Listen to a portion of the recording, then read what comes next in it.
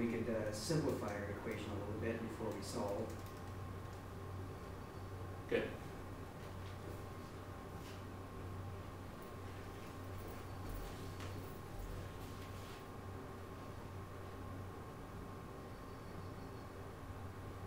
Okay, good. 2 times 120 is 240.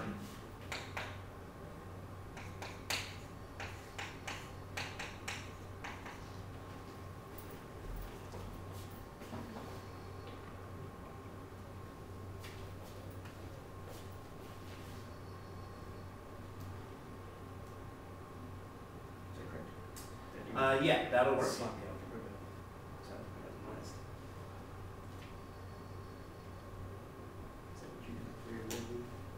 No, something could go wrong here. But it's not clear. Let's take our time and see what went wrong.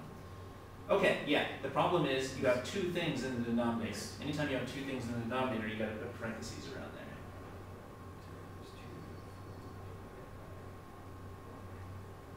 That looks better. All right, but it's really easy to make that mistake here. So let's see maybe a better way to proceed. So would you agree with this equation? Yes. All right, well then, why don't we just multiply these two fractions?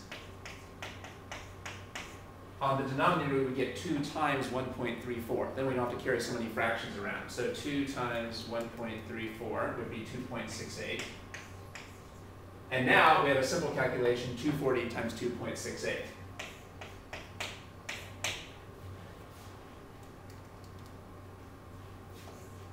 You got 643.2? Correct.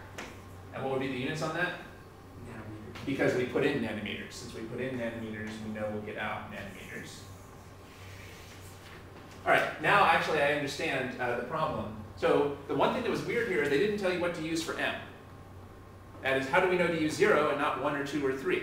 Because they didn't ask you for the longest wavelength. Well, here's how. Do you know what the spectrum of visible light is? We know the spectrum of visible light goes from violet to red.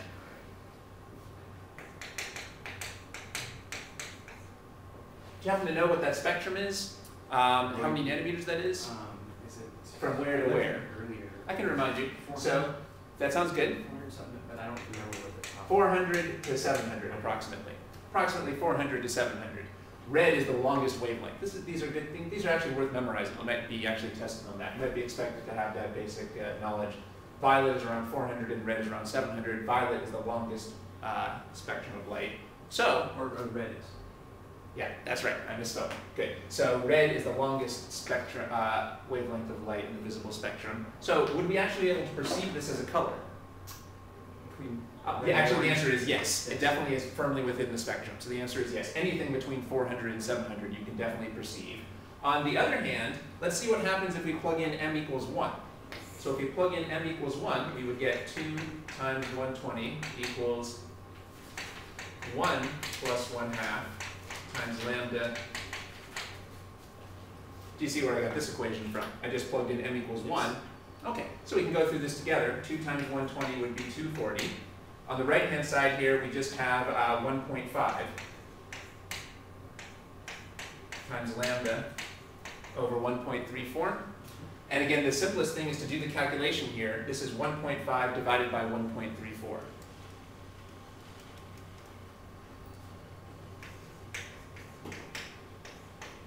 And for that, I got 1.12 approximately. Does that sound okay? Okay. And then we can cross multiply.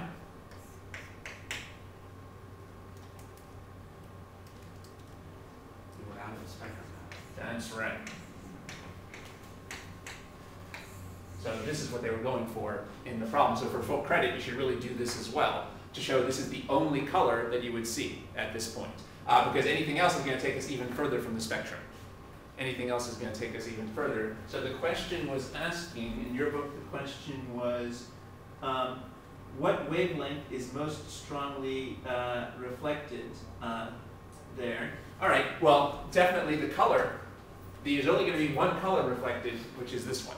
No other colors. This will be reflected, but no one can see it. Okay. Okay. This is, by the way, we would call this in the ultraviolet, or maybe it's even beyond the ultraviolet. But I think this is the ultraviolet here because it's beyond the violet.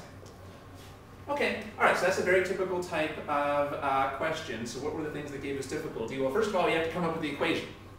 So here's our bright spot equation. We know we have to add this extra 1/2 wavelength difference to cancel out the inversion. And we know that we have to take into account that the wavelength is actually different inside the medium. And we'll just memorize this formula, although we showed how to find it. It got decreased by a factor of n. That means that there's many different possible wavelengths. So we tried a couple different m's to find which wavelength would be visible in this case. And then we had a couple algebra issues that came up as we went through that. Okay. Any questions? All right.